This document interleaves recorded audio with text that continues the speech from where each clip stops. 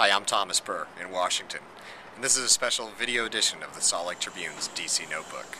Today we're going to take you on a tour of the United States Capitol with Representative Rob Bishop, who, as many of you know, is a former high school history teacher who has an affinity for all things historic.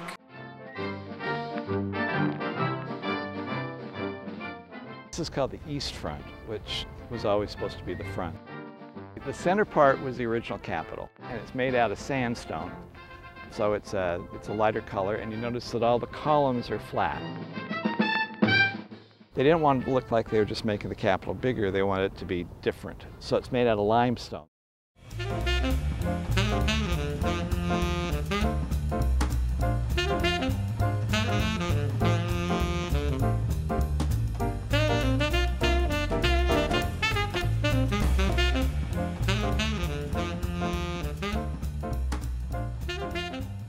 When they decided to add the new additions on and have the new House chamber, this turned into Statuary Hall. The idea was every state would get to put 2 statues in here.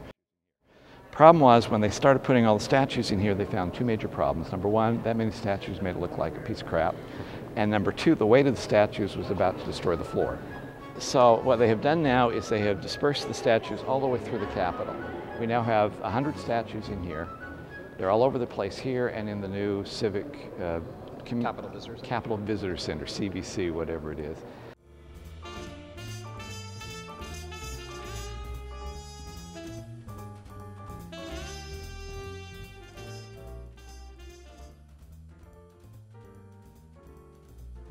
This was actually not finished. In fact, it wasn't even built when the British burned it down in the War of 1812. So it's just the 2 wings and kind of a blank space here. So it didn't really do all that much damage to the Capitol when they burned it. When they did it, this rotunda became a question mark. No one really knew what to do with it. So in the 1820s, this was kind of like a flea market. During the Civil War, this was a hospital bed, hospital ward area. People who still lie in state will always be right there in the center. And I think Lincoln was probably the first one. The catafalque that they used for him, made quickly out of pine, is still here in the Capitol. Everyone who lies in state from now on will always be on that catafalque. The pictures, to me, don't let anyone talk to you about separation of church and state again. Those 4 pictures are all dealing with the Revolution. So it's the signing of the Declaration, the victory at Saratoga, the victory at Yorktown, and Washington giving up his commission. These, though, is all church and state. So it's DeSoto coming down there. They're planting a cross in the corner, and they're going to have a prayer service. Columbus is coming, got crosses in the back, they're going to have a prayer service. The Pilgrims are landing. The book is open to Matthew 1. They're already having a prayer service. They're having a prayer service. And Congress specifically commissioned this one, and they wanted a religious theme.